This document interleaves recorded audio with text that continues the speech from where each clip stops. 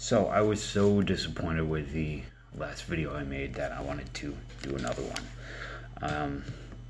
It's just some junk wax stuff, 89, 88 tops. I'm really looking for anything that would grade out in the 9s or 10s. I usually don't send out, or not usually don't, I don't send out cards to get graded, but I like to know that I have the option, or that I have the cards to do it sometimes. So, 88, looking for a Glavin rookie, 89, Rady Johnson, Sheffield. There's a couple error cards in here, so I don't know. Let's see. I don't particularly like 88 tops. I have a really good memory of opening it with my father, but it's a pretty boring design, and there's not a lot of great rookies, or it's like one great rookie out of here. Nolan Ryan, so it's nice. It's a little off center on the left, but Dave Dravecki, Larry Sheets, Greg Gross. What a name! To have a name like Greg Gross, and then to wear those glasses, and have that type of mustache. 88 was a pretty good year for movies. I have Lord of the Rings going right now.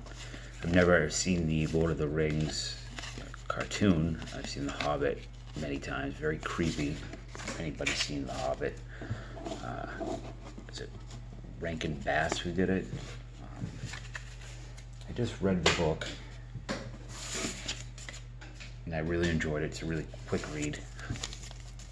And I'm on the about to finish up the Two Towers right now, and I think it is the best fantasy I've ever read, and up there with the best fiction.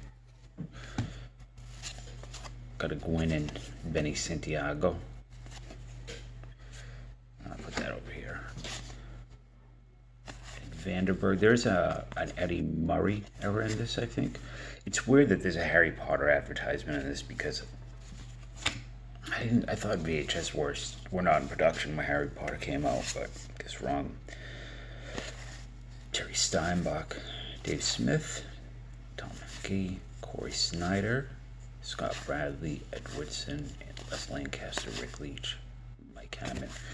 Yeah, the Hobbit movies aren't so good. I saw the first one in the theater. Guillermo del Toro was originally supposed to direct it, which would have been great. And he quit. I can't remember, or I don't know why, but here we go. This one's not bad. 87 record break with McGuire. Looks centered really good. Oh, it's a little, on the left, a little off. Steve Trout. Mike Trout's third cousin, once removed. That is a lie. Pedro Guerrero. So the the Hobbit movies, they looked really bad. They looked like video games, and felt like a cash grab. The only thing I did like, or not the only thing I did like, I liked some stuff. I really enjoyed the seeing Gandalf and Elrond, Galadriel, and Saruman drive the necromancer out of Mirkwood, Sauron. That was cool to film the backstory that was introduced in The Hobbit. I love the Two Towers. I love the trilogy. I really love the Two Towers, and the book is great too. I saw it 4 times in the theater, I think. I love the ends. Mel Hall, Bill Alman, Tommy John. This is a good one. Mark McGuire. Sharp card. It's got something on the back, but whatever. It's a nice card. I have a lot of these, but I had them, since the early 90s when I bought them. So the condition on some of the ones I have are pretty poor. What was I saying? The Lord of the Rings, the Dwight Evans. One of my favorite memories was going to a Red Sox game, and I can't remember what the score was, but it was rainy and miserable, and Dwight Evans came up, and the sun opened up, and the sky opened up. There was like a sunbeam. Looked like it was coming down the field, and he hit a grand slam. I think that was one of his. I mean, that must have been 92 or so. His last year, I think. I could be wrong, but used to be able to get tickets at Fenway, like right behind home plate, or on third. My dad would like third baseline, so we could watch Wade Boggs. But I think I got the stubs upstairs. They're like $15, $10-15. And then as time went on, it got a little bit more expensive. And then we were spending $15. We were sitting in the bleachers, and now we go to the Pawtucket Red Sox game instead because it's just way too expensive. Alex Trevino, Jeff. So yeah, Amazon's got the Lord of the Rings series coming out, which I'm so excited for. Which takes place prior to this, and The Hobbit takes place during the Second Age, so you can see the rings being created, and the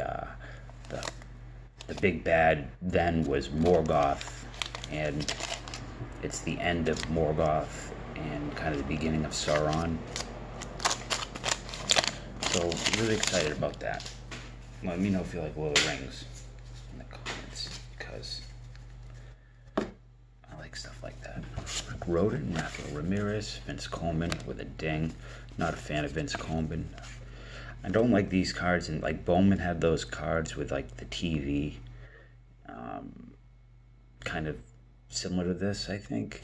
89 Bowman, and I hated those. Well, but it is Nolan, so I will put it aside. 88 had some good movies. You had Die Hard came out in 88. It was a lean rookie. What else do you have? Beetlejuice. Saw that in the theater in 88.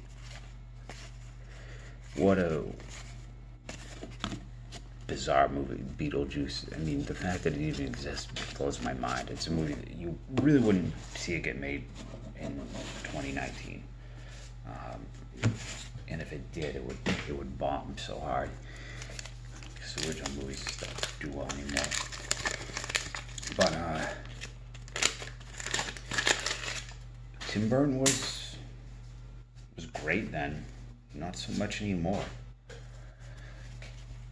I think the last good movie, I mean, people like Big Fish. I didn't love Big Fish, but for me, the last great movie he did, I don't even know if I'd call it great, was Sleepy Hollow, Gary Carter. That looks really good. I have a couple examples of 10s out of here that I use, and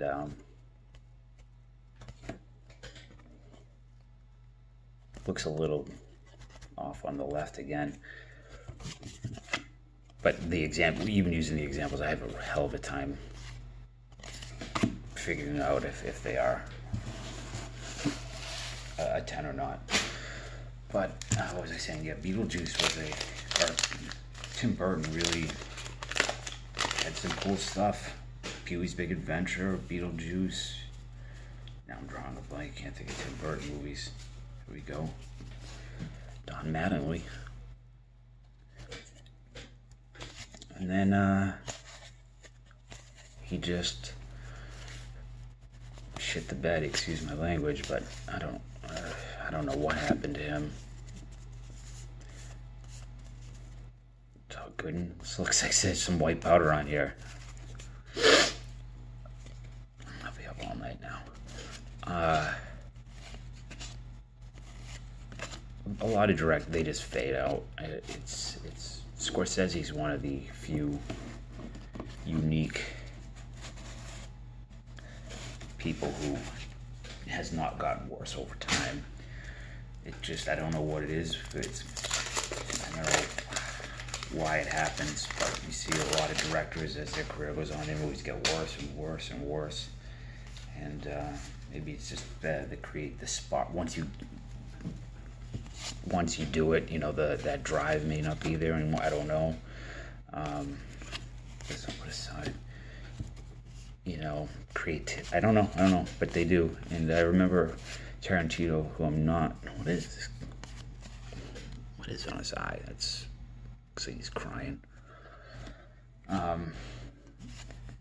I played on the 1988 Red Sox, I'd be crying too. Tarantino, who I'm not, is the Bash Brothers, a huge fan of. He talked about it ending his career early so he didn't suffer the same fate as other directors have. And a lot of people do think his the quality of his movies have dropped. I did like The Hateful Eight. It felt like a remake of The Thing. John Carpenter's The Thing, or that very claustrophobic whodunit, everybody's a suspect type thing. And I think they just put on Netflix, like they broke it up into 4 episodes. Essentially, they turned it into a miniseries. Great Outdoors came out in 1988 with John Candy. I absolutely love that movie. It's one of those movies that I can always watch.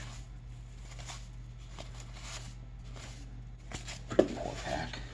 Roger Rabbit came out in 88. Still holds up. The freakish and absolutely terrifying Mac and Me came out in 1988. McDonald's attempt at a movie, which, if you haven't seen Mac and Me, it's worth checking out. Frank Viola, Noyce, Mike Giesler. Little known fact about Mike Giesler, I may have mentioned in another video, but he gave Melvin his swing. He taught, Melvin's learned a lot under Mike Giesler and improved his hitting. Harold Reynolds looks older then than he does now. Greg Matthews, Mike Morgan, Harold Baines. A little off on the right. I like the White Sox cards in the series for some reason. I don't know why. That reminds me of Christmas a little bit. Al Newman, Mike Lacoste, and Henry Cotto. Yeah, Mac and Me is a nightmarish 2 hour long advertisement for McDonald's, their version of E.T., but it doesn't look like it looks like a kid with progeria or something. Having a hell of a time organizing my cards lately, and if you have any tips on how you organize your cards, let me know, because it is a pain in the ass. I try to do it alphabetically, but it always, as I get more, it falls apart, and I don't know what to do. I guess, I keep the higher end stuff separate, like Felder, but like all these, these lower end Hall of Famers, what do you do with these? Do you do anything with them? Do you collect these? These trash. Some people they are. So that looks like so centering wise, I think that may be a 10. The picture is terrible, and I don't know if it's this card, if all of them have a blurry picture, or if it's printing, if it's from the factory. I don't know, but eye appeal is really low because of it.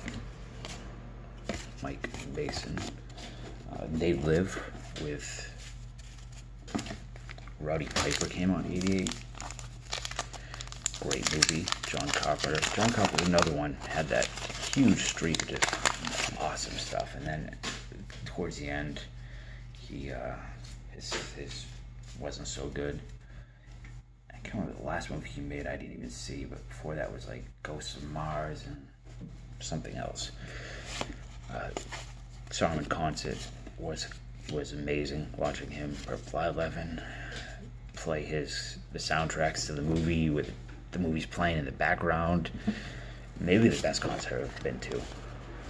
But from what I understand, John Carpenter, he just likes to watch basketball and play video games. He's huge into video games. There's a Fisk. Top to bottom looks a little off. You know, when I was looking at the PSA registry for 88 tops, a lot of these were so much lower than I expected. I assumed that pretty much every semi-star Hall of Famer would have a huge population of 9s and 10s, and some of these have no 10s and very low 9s. So I don't know if it's just a hard one to get a 9 or 10 on, or if it's that people don't, aren't really getting these graded. Cloud Washington, They Live. I just called Mike Hart They Live. It's late. Rick Shue, Willie Randolph. Yeah, okay. So this was the other rookie, Kem Caminiti, and that is like, see, that's a sharp card. That looks like a 10 to me.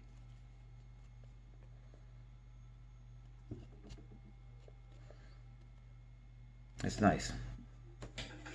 So here. And behind him, Paul Molitor.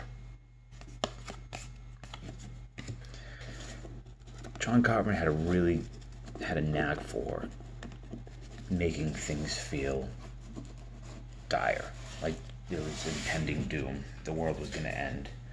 Had the kind of the main characters, always, the protagonist was always had to get something done, or so it seemed.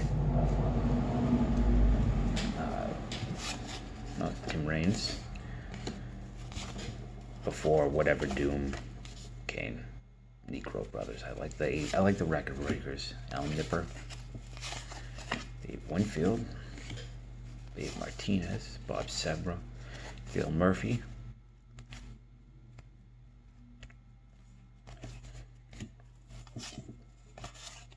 Kurt Gibson, Raphael Santana. I think my favorite on a Carpenter movie, I mean, Halloween's great. Halloween 2 is, I don't love it. I used to love it when I was younger. They Live is great. The Thing is arguably the best horror movie ever made. It is amazing, and it was torn up when it came out. People hated it, or the reviews at least were really bad. Ebert thrashed it, and I don't know why. It's amazing, and the special effects in there hold up so well. Kevin Seitzer, rookie. Also in '88 was The Blob, the remake of The Blob, which I adore. And if you haven't seen it and you like horror movies and you like really nasty body horror type stuff, I highly suggest watching The Blob.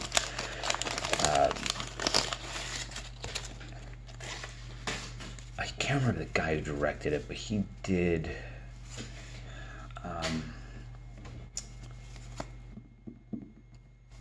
Nightmare on Elm Street 3, The Dream Warriors, and he did The Mask, not The Mask with Eric Stoltz, the disfigured kid, but Jim Carrey's The Mask.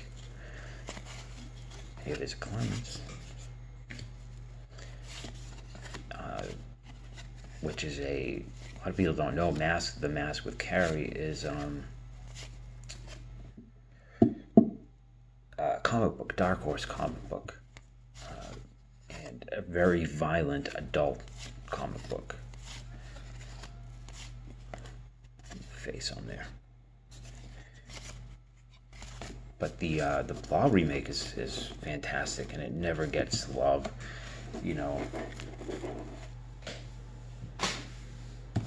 can't remember who's in it, the girl that's in it. She's in the Saw movies. But it is a disgusting body horror, body melt, disfiguring. All the, you know, when the blob gets you, end up looking like Todd Benziger. I was looking at his stats the other day on Baseball Reference, and his WAR was negative. It was like negative 0.02. Not good. That's a great card. So there is an error here, and I don't remember what it is exactly with Eddie Murray, but that's just fantastic. I love that card. What else came out in '88? Bobby Bow. Do I want to put him aside? I don't really like Bobby Bow. Twins came out in '88, which I think was the first movie that showed off Arnold being, you know, that he could be funny. Moose Haas, what his name. Joey Corad, Lynch, Ellis Burks. I'll put him aside. I like Ellis Burks. Steve Balboni and Mike Heath. Twins, great movie. Ivan Reitman directed it. I don't know if he wrote it. So we'll go 89 tops, looking for Randy Johnson, Gary Sheffield, Bob Welch era, and Franklin Stubbs era. I think, I don't know, I'll have to look after, but yikes. Oof, this is one sticky pack. Alright, that card's whatever. Jim Fregosi, you're out. You are out of here. And who got we got the Cleveland Indians with the gum. See ya. 88, what else? Got Killer Clowns from Outer Space. Dan Quisenberry. Died pretty young. Like 46, I think. Kelly Downs. Gary Varsho. Randy Baucus. Julio Franco. Benny Santiago. Barry Lyons. Man, that dude's got a long head. Jim Traver. Lee Smith. Bobby Bow, Rick Dempsey, and Rafael Palmeiro. Yeah, Kill Clowns from Outer Space. Fun, goofy movie. Never was a huge fan of it, which I don't know why, because I generally like those type of movies.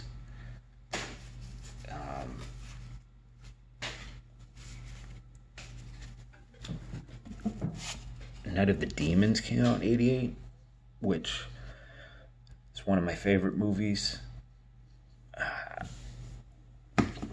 I think for me, it's the best Halloween movie ever made. I like it more than Halloween. Mike Campbell. It's about Harold Reynolds, Rafael Ramirez, about a bunch of kids who go into a haunted house at night and summon demons, and it's really got a creepy 80s zeitgeist. I don't even know how to describe it, Kevin Mitchell. But it's an awesome movie if you haven't seen Night of the Demons. I think it's on Amazon Prime.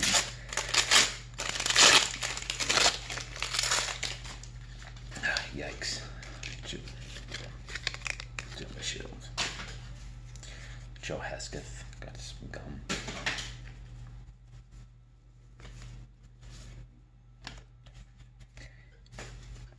This car was hot for a minute. Bob Stanley, Brady Anderson, rookie, I think, yeah. That's right, forgot he came up through Red Sox. Mike Greenwell, the Gator. Eric King. Scott Bankhead, Steve Ellsworth. I don't remember this guy. Vance Law. You know, I was watching going to bed last night. I was watching, I can't remember, 85 White Sox in Detroit, I think. just a random game on YouTube, and Vince Law, I think, was playing for the White Sox at the time. Doesn't matter. The point is, really sucks that there isn't a.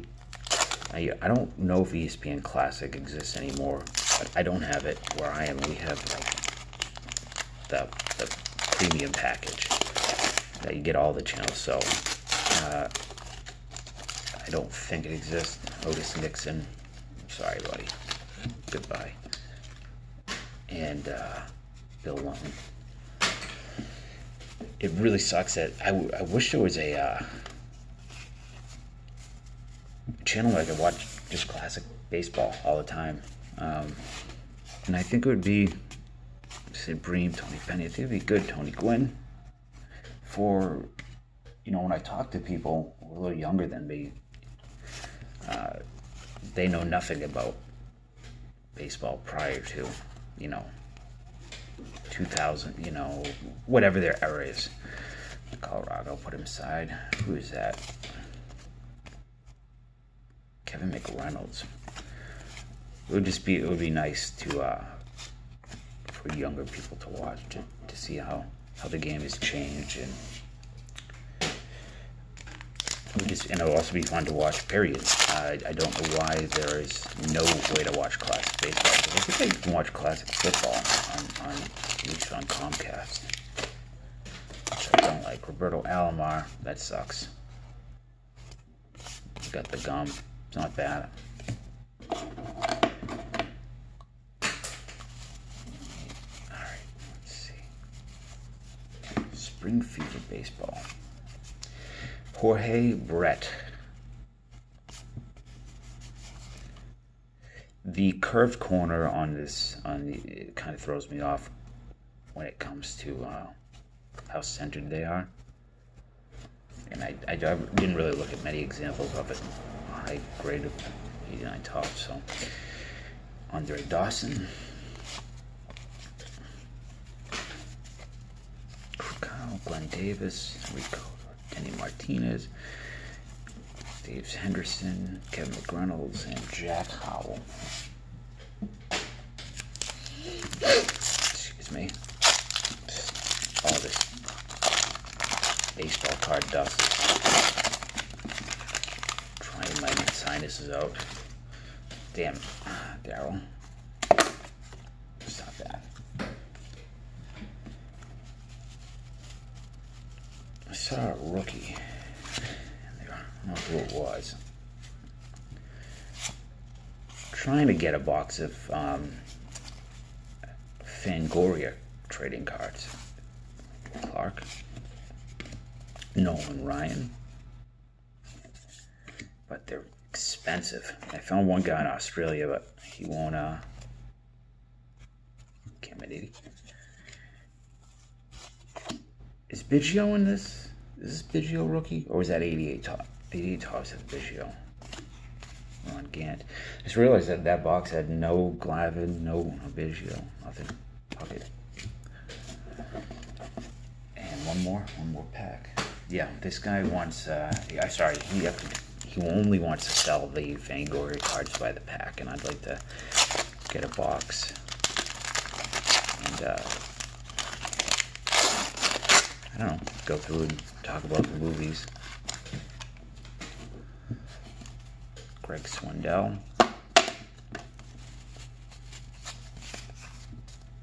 Alright, Brian Fisher. Dwight Gooden, turn back clock. John Smiley.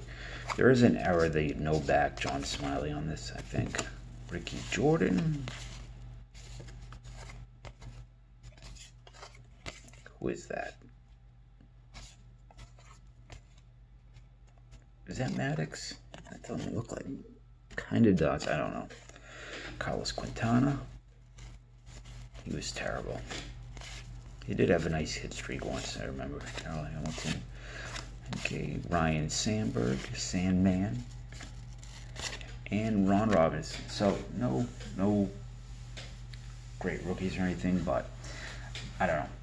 Except the last video I made was garbage, and I couldn't deal with it. I started thinking about it. So I might actually delete that, and since I am going to probably delete it, I will say that I am going to do probably the next 2 weeks set up a 100 subscriber giveaway. I don't know if it's going to be a contest or I'm just going to say comment and I'll pick somebody. I'd rather try to, you know, engage with the few people who do watch these videos a little bit more. So that's the scoop of that. I'm going to try to put together something really nice too, and try to do it in a way where I can kind of customize it to whoever wins, you know. So that's it. I hope this video found you well and you enjoyed it, and that's that. Have a good night or day. Bye.